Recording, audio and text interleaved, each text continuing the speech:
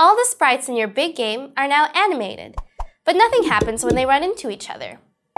We're going to use collision detection to find out when sprites have touched each other, so that we can later apply rules like increasing or decreasing your score when sprites collide.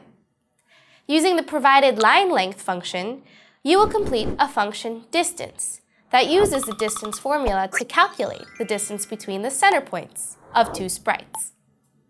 Next, you'll update the collide function to use the distance function. If the distance between two sprites is less than 100 pixels, the sprites are close enough to be touching, and the collide function should return true. If everything works, you'll see that when the player collides with a target, your score increases, and when the player collides with a danger, your score decreases.